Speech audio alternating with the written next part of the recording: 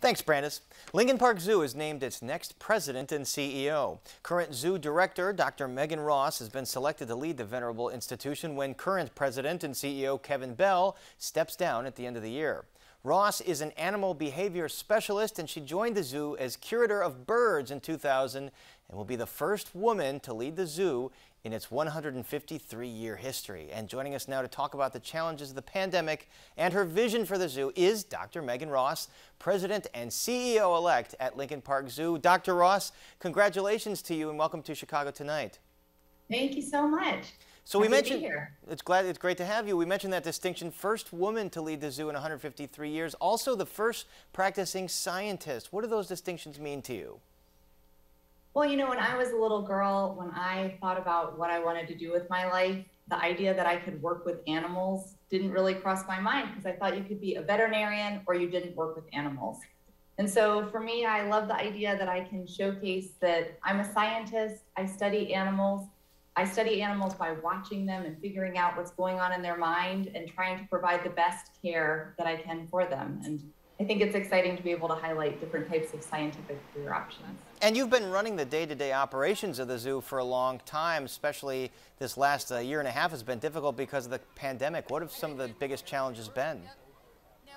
Well, you know, we're for Wildlife for All, and we're free and open 365 days a year. So I think our biggest challenge was that we closed back in March 2020 for an extended period of time. Since 1868, we've only been closed for 5 days before that. So that was one of our biggest challenges. And then when we reopened, trying to figure out how to do reservations was totally new to us. So those were some of our biggest challenges, but I'm so happy that we're back and the gates are open and we're now no reservations needed and continuing to be free and available to all of Chicago. And I wonder if the animals are happy or sad to see all the visitors again. You know, we've seen some COVID outbreaks at other zoos. At the Zoo Atlanta, 18 of 20 gorillas reportedly tested positive for COVID. So how do you prevent a COVID outbreak at Lincoln Park Zoo, and what's the situation there? So we're preventing COVID outbreaks just like you're protecting other people that you know. We're wearing masks, we're using our PPE, we're washing our hands, we're doing a lot of the same things. We've been using personal protective equipment for all of our animal care staff that have worked with non-human primates for a good 2 decades now. So for us, there wasn't too much of a shift when we've been working with our non-human primates, so monkeys and apes.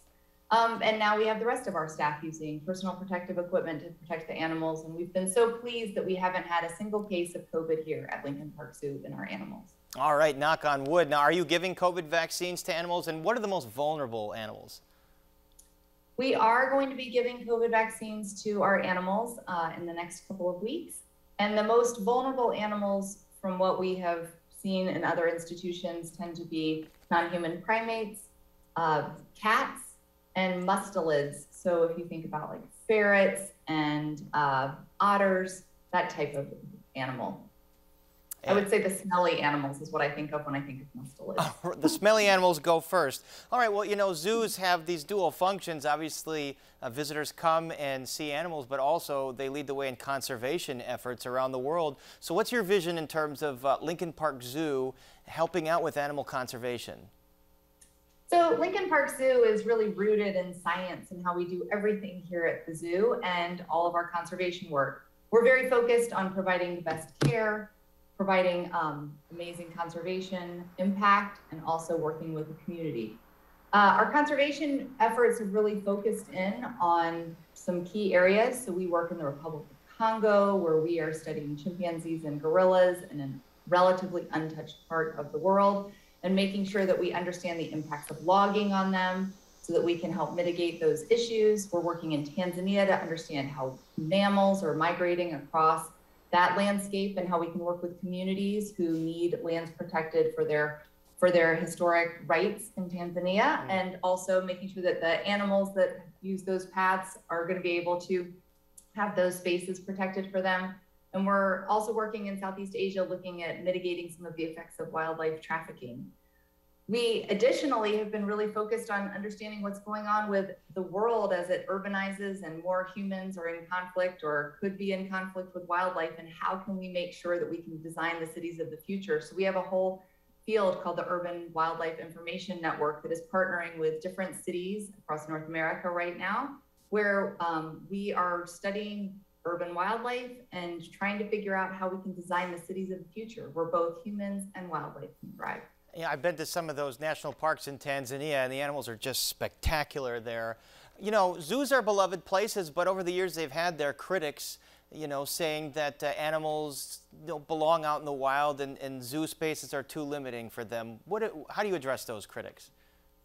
I think that a lot of people who have those types of criticisms of zoos don't necessarily understand what zoos are today. So zoos are one of the biggest contributors to conservation in the world.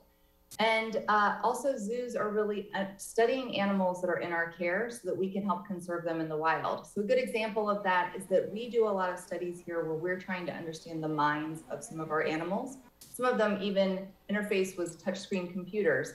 And we can ask them questions that really help us understand their perception of the world around them. And by understanding that, we can take that information and put it into conservation impact in the wild. A lot of important work. All right. Well, once again, Dr. Megan Ross, congratulations, and thank you so much for joining us. Thanks for having me.